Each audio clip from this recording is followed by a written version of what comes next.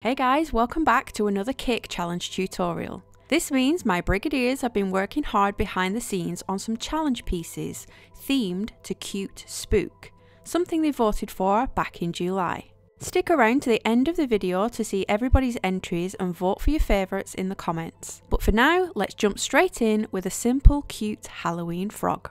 I've got my cake drum set up and I'm adding a little bit of ganache to stick my first cake down. Now, if you're a regular watcher, you'll know I usually torch my cakes and fill them with yummy fillings such as jam and buttercream. But because this was just for the tutorial and I needed to get it finished that week, I'm just using regular sized cakes, not cut in the middle, and I'm sticking it together with just a little bit of ganache. This is not something I would recommend if you're making a cake for a customer or a business. This is purely just for the tutorial and we're just going to be eating it with a bowl of custard in a few days. The cakes are 5-inch round and I'm just trimming around the bottom to round it out. I'm doing the same around the very top edge of the cake too. We're just aiming for a very loose round shape. To make it fully round without taking too much of the cake off, I'm going to give it a coat of dark chocolate ganache. It will also seal the cake in and give it some more shape. For tutorials on how to make ganache and watch me actually fill a cake properly with jam and buttercream, all the videos are in the description box. Now that our base layer is on, we're going to let that set and then add an extra layer on top. You'll see the cake is not as wobbly as it was before, now that the chocolate is set. I'm then taking an acetate smoother and bending it so it follows the contours of the sphere.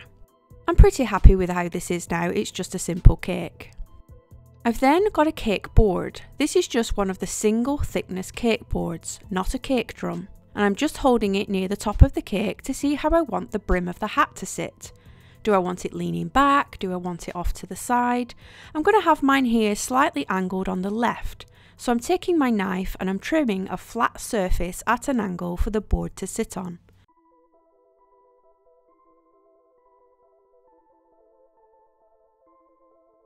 I'm just checking its position to make sure it's slanted as I want it, and then ganache any parts of the cake that are exposed to seal it back in.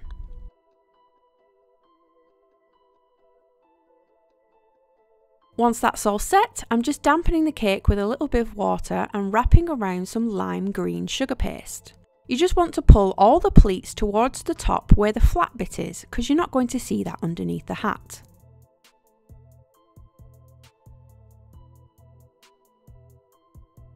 I'm then cutting round the back where the paste overlaps and pushing together the join, smoothing it with your fingers to minimise the line.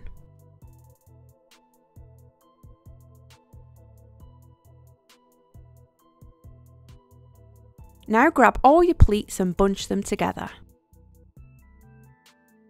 You just want to chop this off and keep pushing them and chopping it down so it's as flat as possible.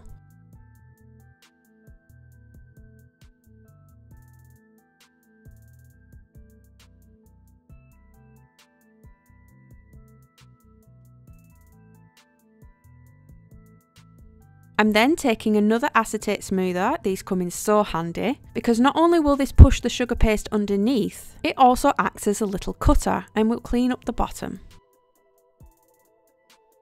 You can even scrape excess ganache from the board with it.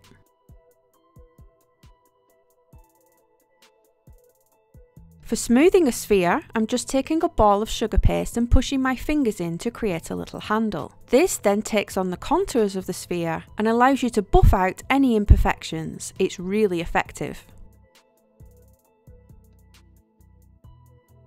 I'm now covering my cake card. I'm actually covering the paper side, which is the underneath, because this is going to be the underneath of the hat. You don't have to cover this if you don't want to, but the underneath of the hat where I have it angled will be visible, so I just want to cover it. Now there's lots of wrinkles and bubbles on this, but this is just the paper underneath. I'm not going to be able to get this smooth, but that's okay because it's going underneath. I've just added a little bit of water, which is just enough to stick the hat on to the green sugar paste. Once you've got it in position, just use a gentle press. This is why I haven't covered the top yet, as it allows you to give a good press down to stick it in position. Whilst that sets, we're going to cover the board using the toilet seat method. If you're new here, make sure to check out all the links in the description below. as they always have more full in-depth tutorials on these crazy sounding techniques. This allows you to give you a clean finish around the bottom.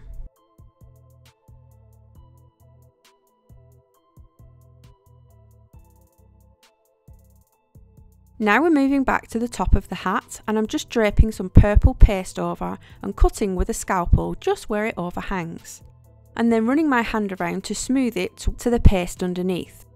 I've then taken a circle cutter and cut out a yellow patch and flattened the bottom, sticking it to the front of our frog. You can sometimes get air bubbles on pieces like this, but they're easily pushed out with an acupuncture needle. The frog's eyes are just balls of paste which are just slightly flattened, and I'm sticking it with water to the underside of the hat and also the frog's face.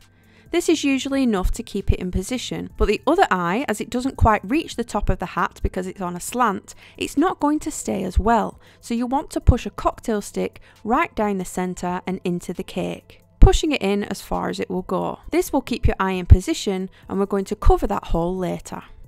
I'm now taking a Dresden tool and marking in a cute little smile. I do it gently first just to make sure that it's symmetrical and where I want it, and then I go in a little bit deeper to define the lines. With the flatter end of the Dresden tool, I'm just pushing in a little open mouth area, and once done, filling it with a little ball of black paste, pushing it in every direction to fill the gaps.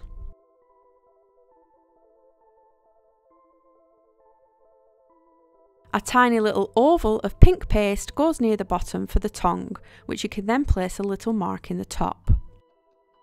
The same pink is used in a larger ball to stick underneath the eyes. This is just stuck with water, and then I'm adding black circles, which will hide our cocktail stick for the eyes.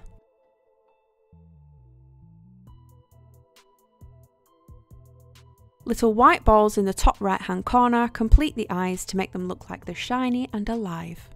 The front leg starts as a very soft teardrop shape, and I'm cutting the larger end down at an angle so it creates a flat area to stick them against the body.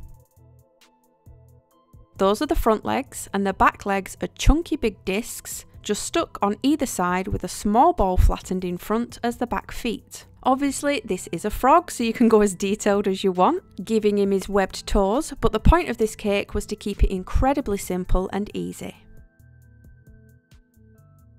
To finish the hat, I'm taking some purple paste and starting to push a cone shape, smoothing it down towards the work surface to flatten the bottom and pulling the top up into a spike. You do have a few options here. This is just purely sugar paste, but you can make it out of Rice Krispie treats if you wanted to make it more edible. Once you have your cone, you just want to dampen the centre of the hat and place it into position. Make sure to go all the way around the cake to make sure it's centred and push it down to meet. And then just teasing that tapered point into a curly top of the witch's hat.